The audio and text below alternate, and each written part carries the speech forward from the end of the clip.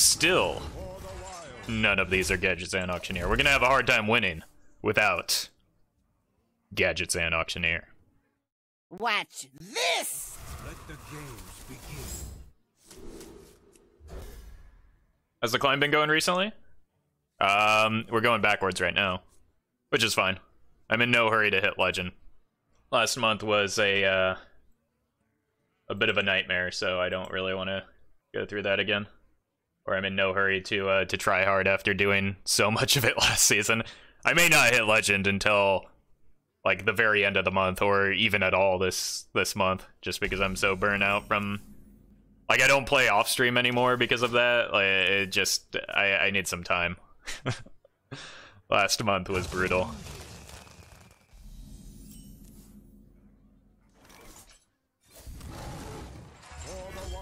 Played way too many games. I did way too many, like, stupid things.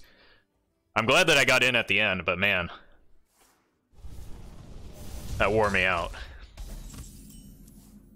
Okay, this is looking like a good hand. Although, if he has, like, explosive runes, we just lose.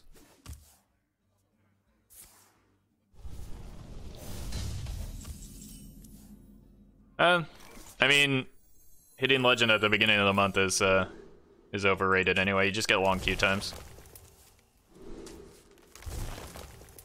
Wow, this is looking pretty good.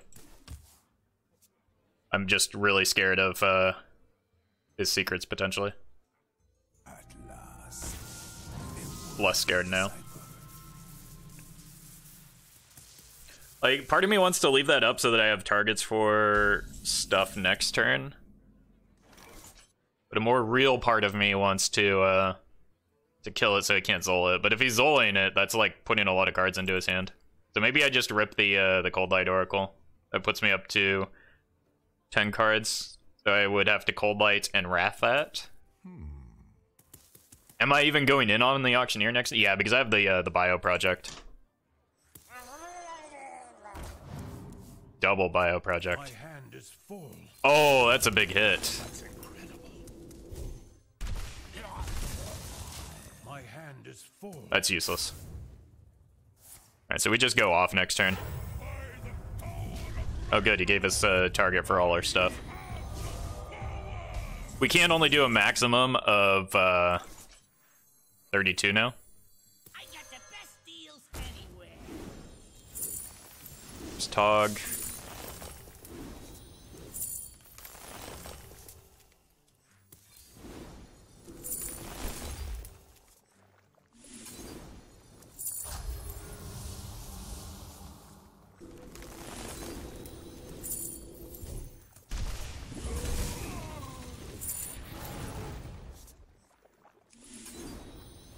There's Emperor.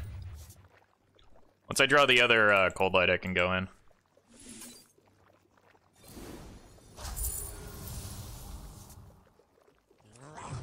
For the wild.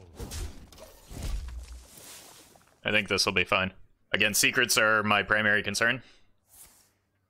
I want to make an aggro Warlock deck so people mulligan for other things. You have a list in mind? Eesh. Wow, actually, nice high roll, bro. That's rude.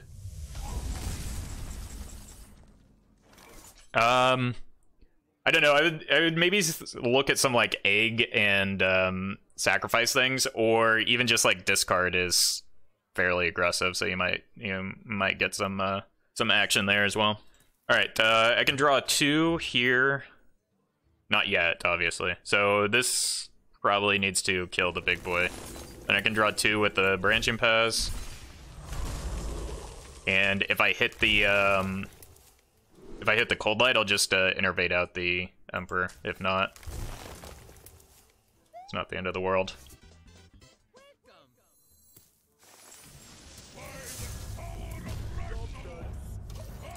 Okay, so I need to cycle the remaining 4 cards. This gets me 1, 2. I should be able to get there on the turn following the next one. Have I tried Floop in this deck? No, I think it's a little bit too clunky. I guess it might work with, because you can copy an Auctioneer. But I mean, if you time it right, I think 1 Auctioneer is often enough.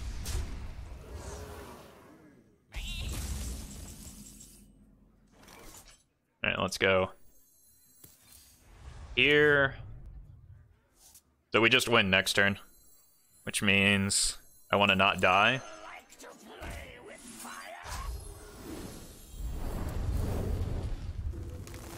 And I do want to cycle this last card.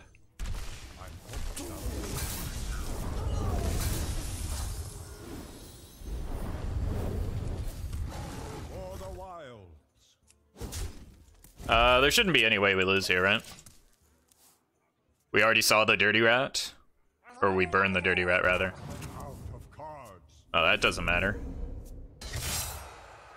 We're gonna be rich. That also doesn't matter.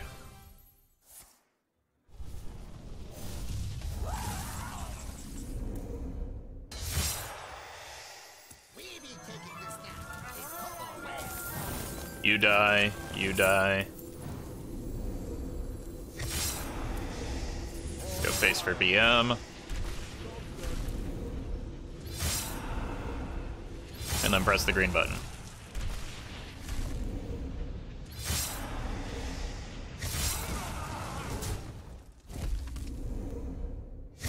And by BM, of course, I mean exact lethal.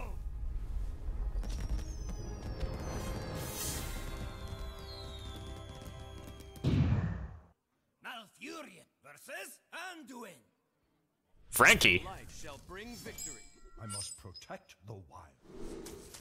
None of these are Gadgetzan Auctioneer. None of these are Gadgetzan Auctioneer.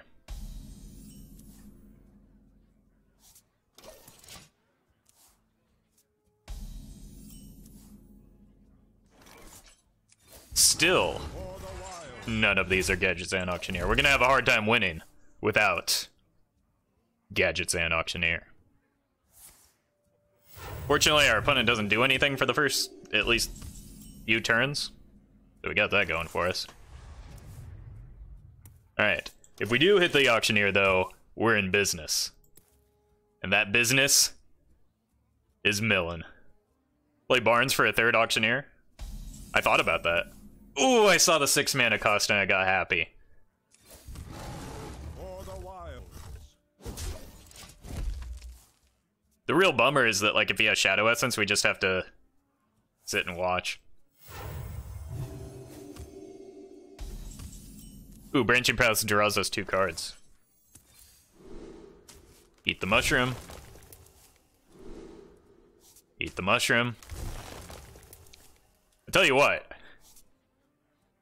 If we ever do hit that Auctioneer, this is gonna be nutso. Thoughts on Barnes in this deck? Removing the Wild Pyro. I don't think you want to remove the Wild Pyro because you just lose to aggro then. But I think Floop would be better than Barnes.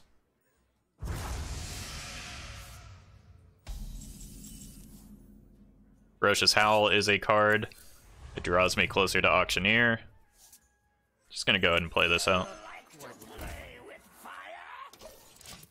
Wild Pyro isn't exactly clearing a lot of his big minions. Inspire Druid versus Inspire Priest, yeah. Yeah, new meta confirmed. No, he's actually Shadow Vision's Priest. That makes a lot more sense.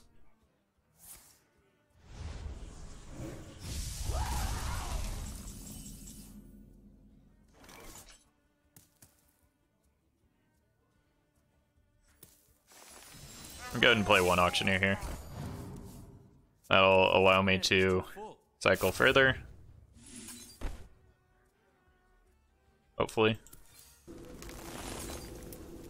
Jeez.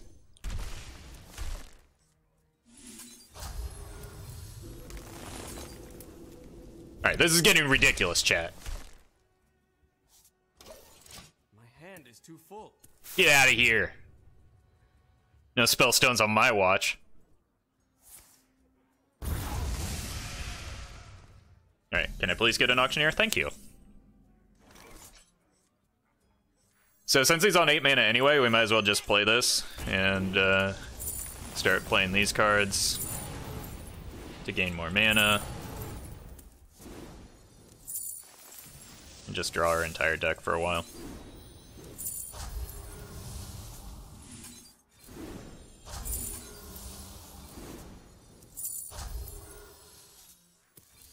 It's 6-9.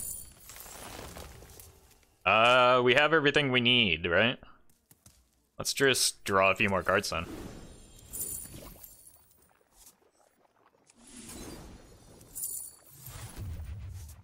So we go Emperor next turn and then win the game. Oh wait, I didn't attack. That was a mistake. Missed 4 damage. Am I drawing enough cards? It's never possible to draw enough cards. Oh, smart, he entombed. That plays around fatigue. I'm almost out of cards. By the power of Ragnarok, for the wild.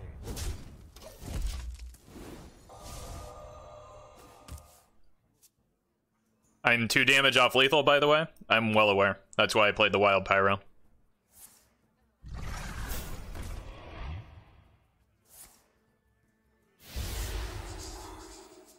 I'm out of cards. Well played. We ain't been taking this now. It's Cobalt way.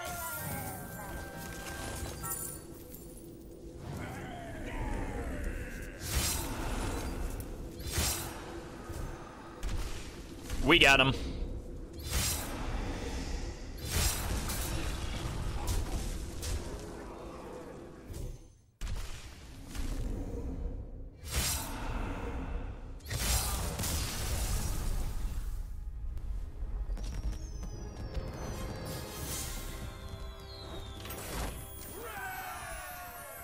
It was all calculated, chat. That was definitely not 4 damage missed. We just knew.